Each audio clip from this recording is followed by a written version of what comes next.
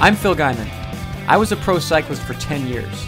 Now I'm retired, but I still train as hard as I can to set the best times on the toughest climbs I can find and go on fun adventures on my bike all over the world. This is Worst Retirement Ever.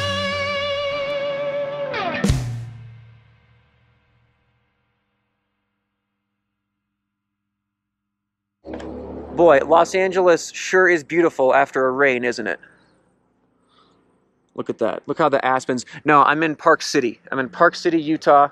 I'm here to visit and hang out with my longest running sponsor, First Endurance. This is the founder, CEO, chief nerd, Mike Fogarty.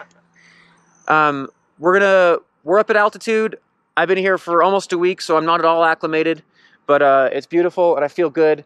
And we're gonna check out this KOM segment that Mike's recommended.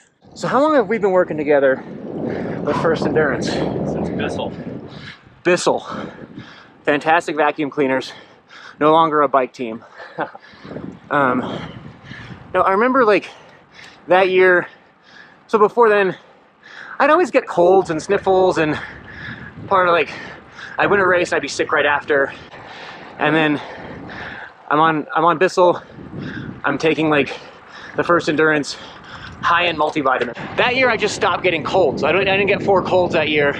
And then Bissell folded. I went to Garmin Sharp after that. And I remember just emailed you. I was like, hey, can I keep having the vitamins? Because I think those are okay. And we've been friends since then. So I've raced this area many times. I'm gonna say this is probably the first time I've seen it was the video shoot we did for you the other day for First Endurance. It is incredible up here.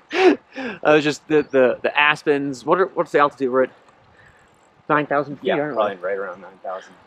So I cannot breathe, and I intentionally stopped wearing my heart rate monitor this trip. I can't. I don't want to know.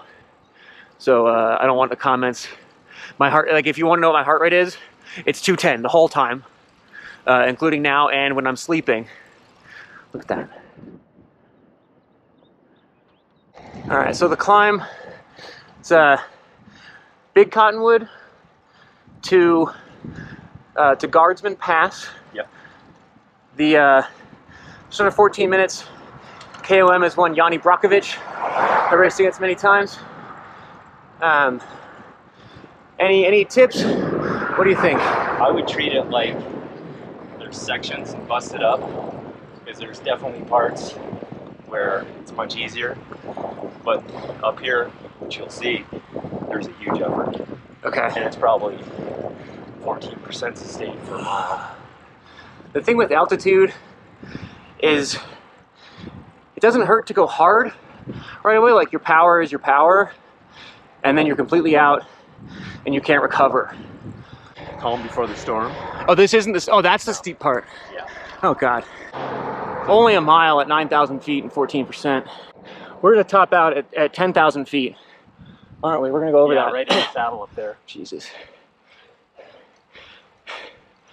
Another view ruined. That's the title for like my 5th book. How many times have you done this hill? 112 now. 112. Oh man. Well, thanks for being 113. Okay, here's the top. That is a view, sir.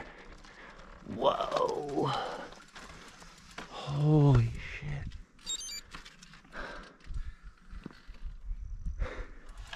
So, see that car down there? Yeah. He's coming up from Empire Grade. Yeah, so Park City's that away. Floored it. I don't know, but I think that says Wasatch County. It's hard to tell. There's all these stickers.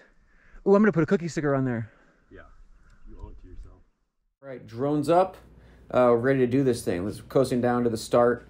I parked kind of halfway up. Here's me turning around at the bottom here.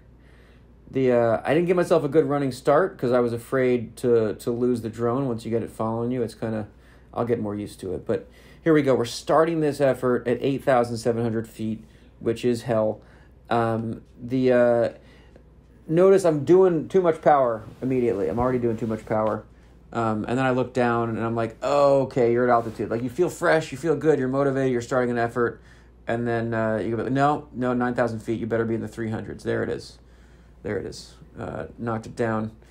Otherwise, we're good to go here. The view's awesome. I love this angle. I never know what to talk about in these, so I thought this would be a good place to tell some Tour of Utah stories, of which I have many. I did that race. I might have done it like every time it was UCI. I did it 5, something like that, times. And the last stages were kind of all around Park City.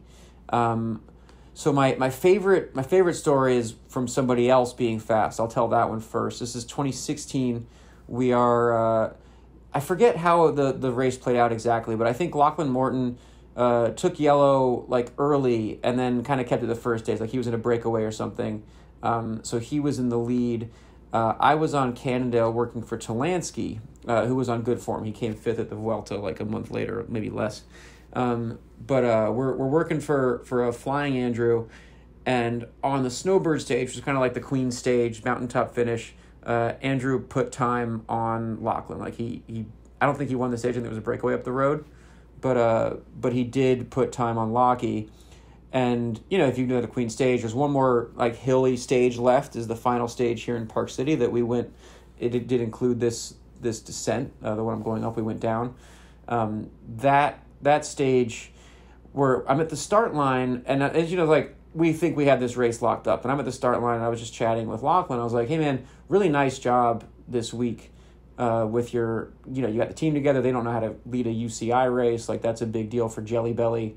And you know, just tip of the cap, great job. And Lachlan just looked at me and was like, hey man, I hope you brought your big boy pants, 'cause this race isn't over. And I was like, oh shit. And then it turns out, you know, my race was over. Like, I got over a couple climbs, and Lachlan attacked at the bottom of Empire going into the city. And Andrew, this is your problem. Nothing I can do to help you here. And we never saw Lachlan again. He took the overall. And I just love that he called that shot. That made me really happy. The other Tour of Utah story. This was one of the best rides of my life, I would say, was this stage race. It was 2014, the end of that year.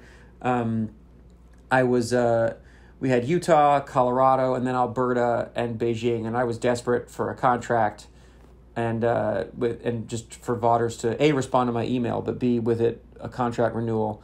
So I did a crazy training block in Big Bear, showed up at these races, and I was flying. And the Danielson took yellow. I believe he won Snowbird. No, he didn't win Snowbird. He had yellow from the first stage, was a mountaintop back then. And then we got to Snowbird, and it was Howe's job. It was my job to do like the first climbs. I was supposed to ride the front, control the pace the first climbs, and then Howe's was going to take over. And at the time, Cadell Evans was challenging Tom. He had taken time on a stage before, and we were afraid to lose the GC to Cadell.